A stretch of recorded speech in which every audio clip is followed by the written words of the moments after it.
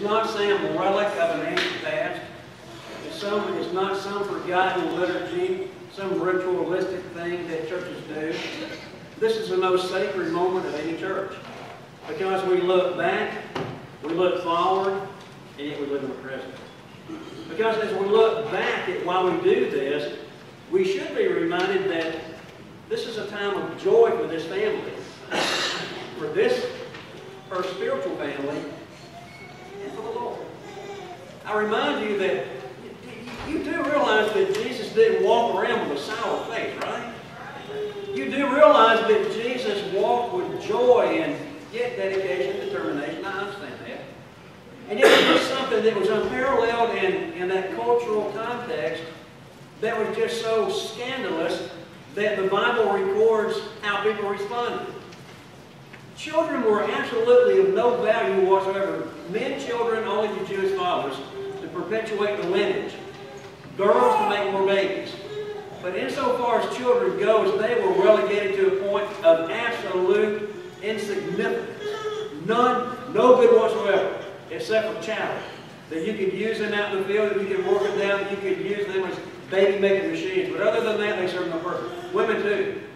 There's no place for women in that society. There's no place for women in that culture. They had no voice. They had nothing that they could add.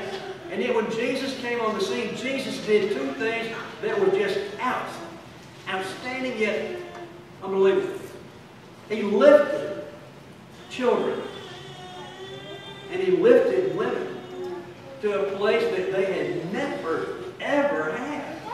Do you not know? Remember, the rabbi, Jesus, the teacher, Jesus, the rabbi, Jesus, who had already turned water into wine, who had already raised the dead, who had already made broken limbs mended, and all kinds of things that he did.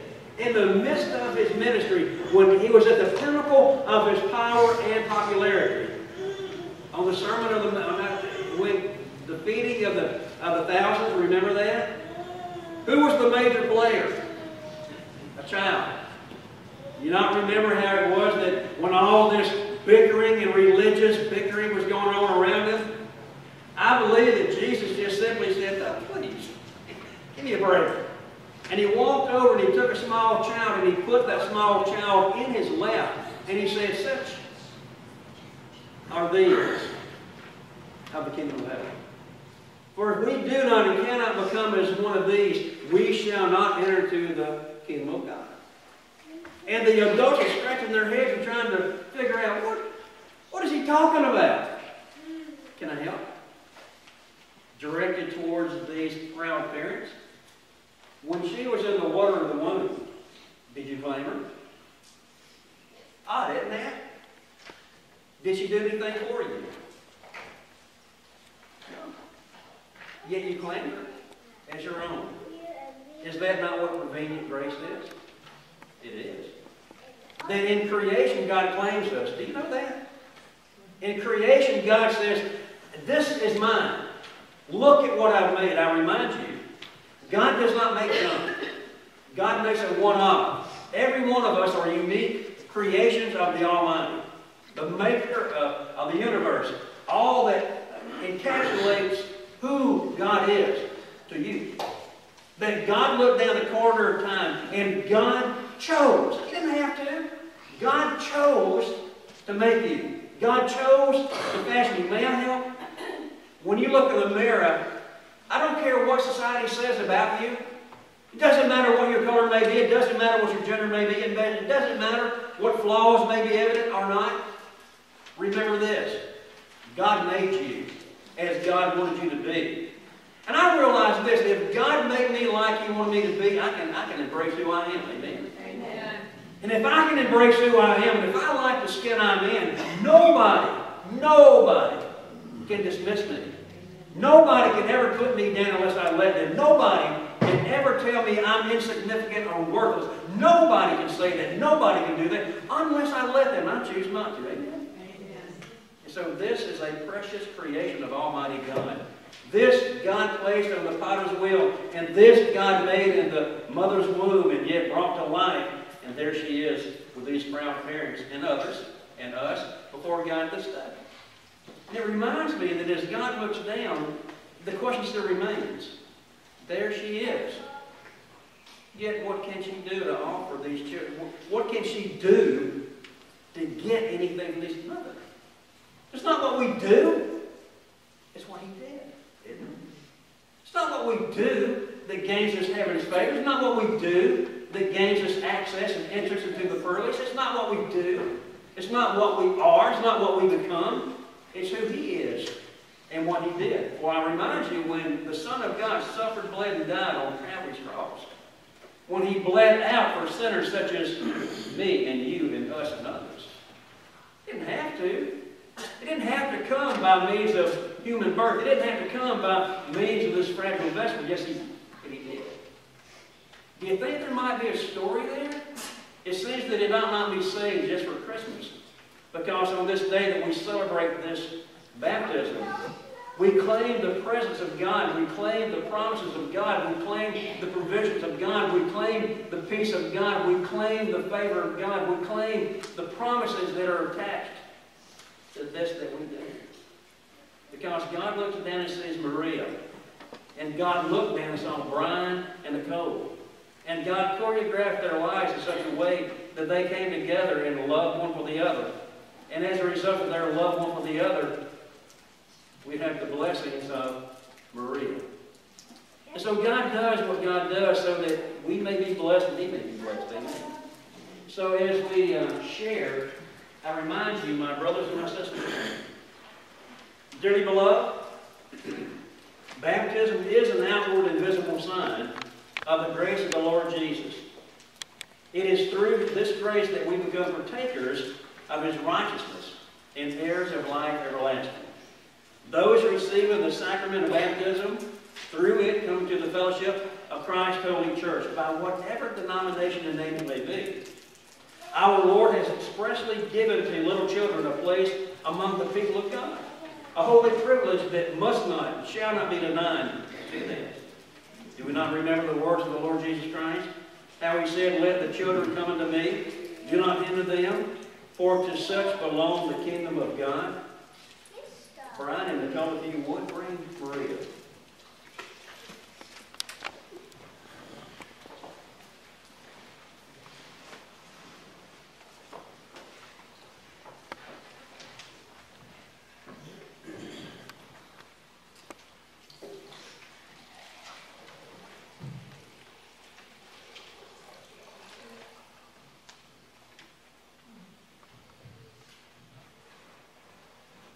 Flesh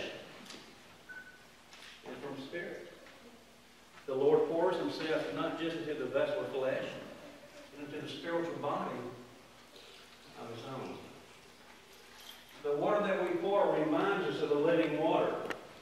The water that we pour reminds us of the presence of the Holy Spirit. The water that we pour reminds us of the grace of God. The water that we pour reminds us of the movement of God among us. And I agree. Brian and Nicole are today presenting their child for Christian baptism. Since baptism is a sacrament, this is a sacred time of the life of these parents, this child, and this community of faith. We do not believe that baptism imparts to this child or to anyone regenerate in grace. That is salvation. This does not save this child, but what this does is to confirm the covenant made by God in eternity past, which manifests itself this day in this liturgy and in this service. We do believe that Christian baptism signifies for this young child God's gracious acceptance on the basis of prevenient grace. It is an acknowledgement of God's gracious work in the life of this child within the care of her mother and father and extended family. And under the nurture of this community of faith, it points forward to her personal response to that grace when she exercises conscious, saving faith in the Lord Jesus Christ. To Brian and to Nicole, is it your desire that Maria be baptized this day? In presenting this child for baptism, you're hereby witnessing to your own personal Christian faith, to your salvation, to your experience of grace and God's movement in your lives. Brian and Nicole, do you announce your faith in Christ Jesus and show that you want to study Him, know Him, love Him, and serve Him as one of His disciples, and that you want this your child to do the same?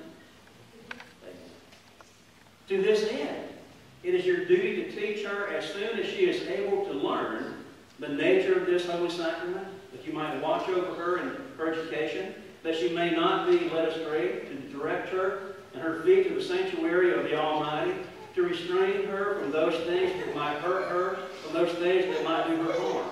And as much as lies within you, to raise this child up in the nurture and admonition of the Lord who has given this gift to you. Will you nurture this child in Christ's holy church? And will you, by your teaching, by your example, guide her to accept Christ for herself, to profess her faith openly, and to lead a Christian life? If so, you may answer, we will. It's not allowed. To the greater family, to you who are witnesses, you who are members of this family, to the extended family of faith gathered here this morning, nurturing a child is not the only duty of the parents, not only the duty of these parents, but it is also the responsibility of grandparents, aunts, uncles, and the larger extended family of faith and their own family. Do all that you can as members of this child's family. Do you agree and will you agree to aid and assist Nicole and Brian as they raise and as they nurture this child in the ways and in the word of the Lord? Of course, you may respond, we will. Amen. Brian and Nicole, what name have you given to this child? Amen. Let us see.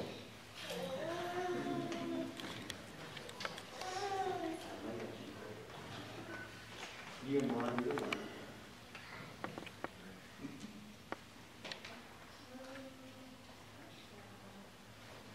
Mary, Elizabeth,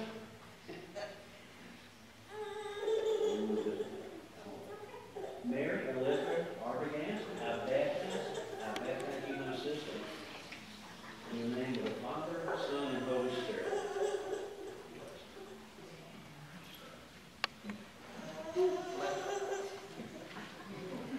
Let us pray. Heavenly Father, we pray that you will take Maria into your loving care. Abundantly enrich her with your grace. Bring her safely through the perils of childhood. Deliver her from the temptations of youth. Lead her to a personal knowledge of Christ the Savior.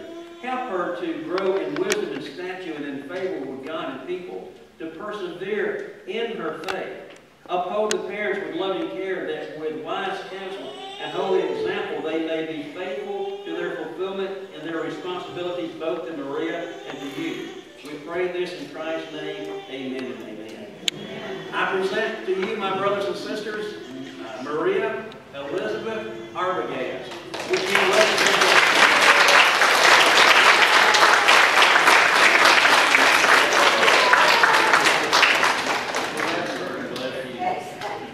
brothers and sisters of the household of faith, as representatives of the community that welcomes Maria Elizabeth Arbogast, you also have responsibilities to this child and to these parents. People of God, brothers and sisters of the common faith, will you nurture one another in the Christian faith and life and include Brian and Nicole in your daily prayers? Will you? We will. Will you surround them with a community of love and forgiveness? Will you pray for them and extend to them Christian fellowship and courtesy? And as much as you can, assist Brian and Nicole as they raise Maria in the nurture and the admonition of the church and of the Lord. Amen. Amen. Again to Brian and Nicole. Will you allow and accept the community of faith, brothers and sisters, by whatever name, and brothers and sisters, wherever they may be found, in whatever church that you find yourself, whatever family or community of faith that you may wind up, will you allow them to be part of the growth and the nurture and the admonition of you and of Maria?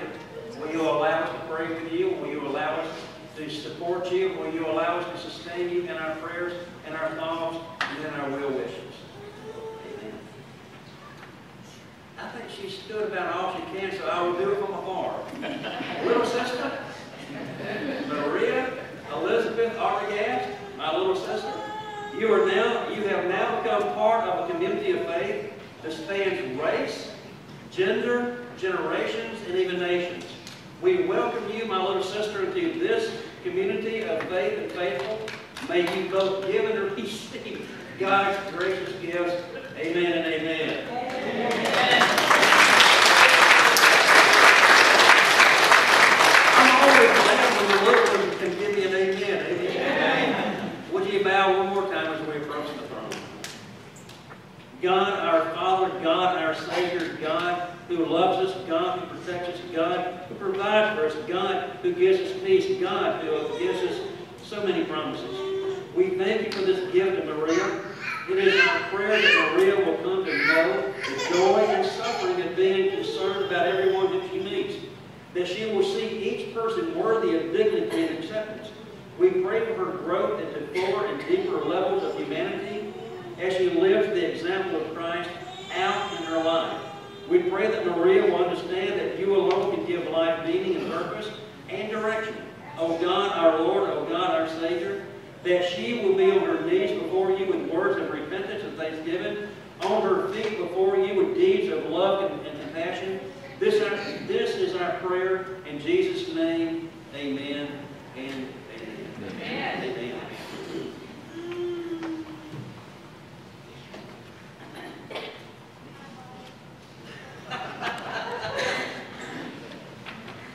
I remind you, this is only a part of their journey. This is only a part of our journey. Do you realize what a joyful thing it was? Can you imagine how it must have been? I remind you, we're so far removed from the simplicity of faith.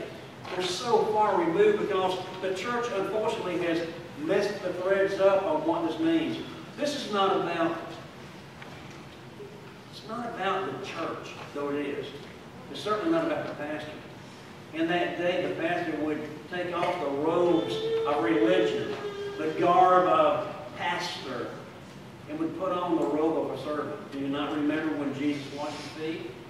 How he took off the robes of the master, and he donned nothing but the simple garb of a servant? That's what we are today. We are here not to do nothing more, yet nothing less, than to be a servant of this family, of this child, and of Almighty God. As we look upon this child and this ceremony of this morning, can we not remember our own?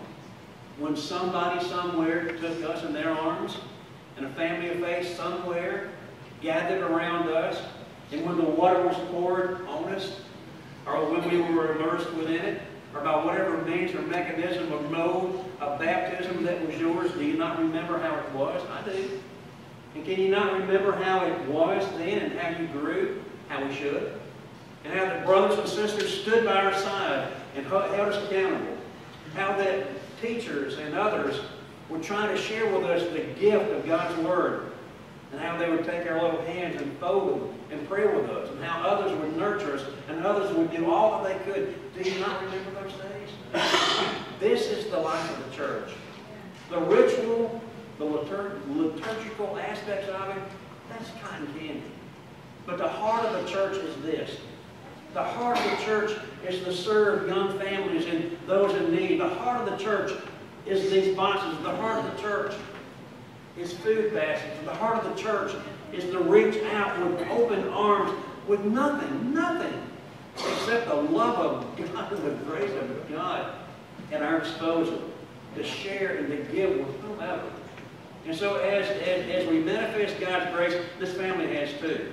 As soon as we sing our closing hymn and as soon as we say our closing prayer, they have prepared a time of fellowship for you in the fellowship hall. So don't run. If you choose to and want to, come back by the back, share a time of fellowship and food with this young family and their family, and then we will go into Sunday school as you choose to if you want to. And so as soon as we sing our last song and pray our prayers, I would invite you to the family back to the back to have a time of fellowship if you so choose. Is it okay? All right, stand with me.